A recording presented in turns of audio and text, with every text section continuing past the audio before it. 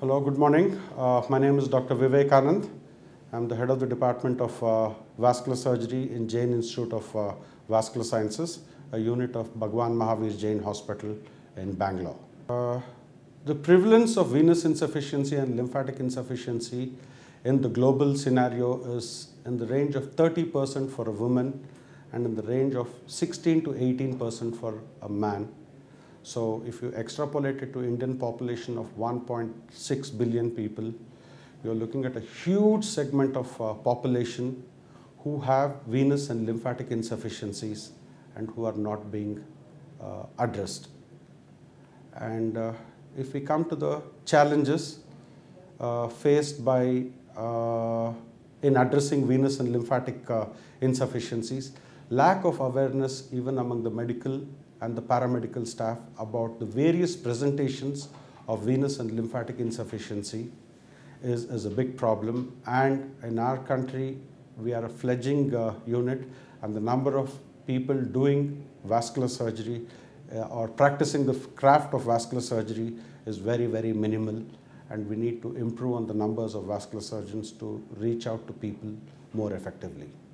Previously, vascular surgery used to be a lot of open surgeries where you used to cut open the skin or the body to gain access into the blood vessel. But now the emerging technology is essentially minimally invasive or less invasive procedures in form of endovascular, where we go through the blood vessel and recreate the blood channel and re-establish the circulation with minimal or no cuts taking place inside the body. So for the past 10 years to 15 years, this is most of the cases which needed a conventional open surgery earlier have been replaced by newer technologies which have revolutionized the treatment of vascular surgery and saved a lot more limbs and discomfort. Especially in venous insufficiency, what we are talking about now, varicose veins is the most common venous insufficiency which is usually seen. Previously, we used to, the standard line of treatment for varicose vein is compression therapy, followed by some form of surgical correction to prevent reflux of blood happening. Now, which we used to do with conventional surgery of cutting open the body, keeping the patient in the hospital for 24 to 48 hours. But now with newer technologies which have come in now, you don't need to cut open anywhere. All you need is a puncture in the blood vessel, just like how they do for a phlebotomy or like inserting an IV line.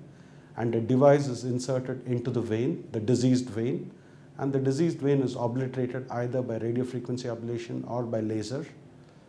And the entire procedure gets over in 45 minutes. The patient gets back to wearing stockings and start walking in a span of 3 hours and get ready to go home at the end of 3 hours or 4 hours. So there's a huge change in the way technology has changed in dealing with venous insufficiency.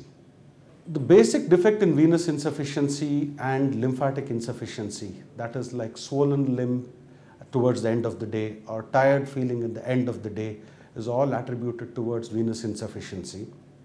And that is because of weakness in the veins as well as weakness in the lymphatics towards the end of the day. Just like how the body gets fatigued towards the end of the day, the veins and the lymphatics also get slightly fatigued towards the end of the day because they have to flow against gravity, and towards the end of the day, the efficiency is not that very effective, giving rise to calf pain, calf cramps, tired feeling at the end of the day.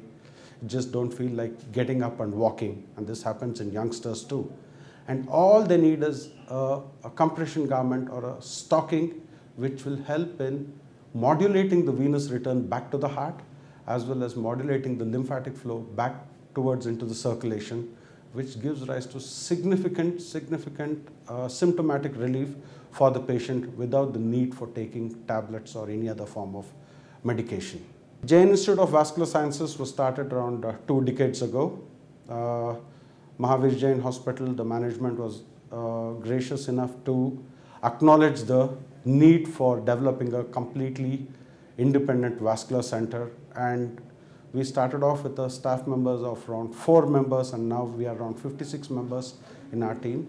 We used to do around 140 to 150 procedures arterial reconstruction procedures a year, 2 decades back, and we do around 150 to 180 procedures per month over here.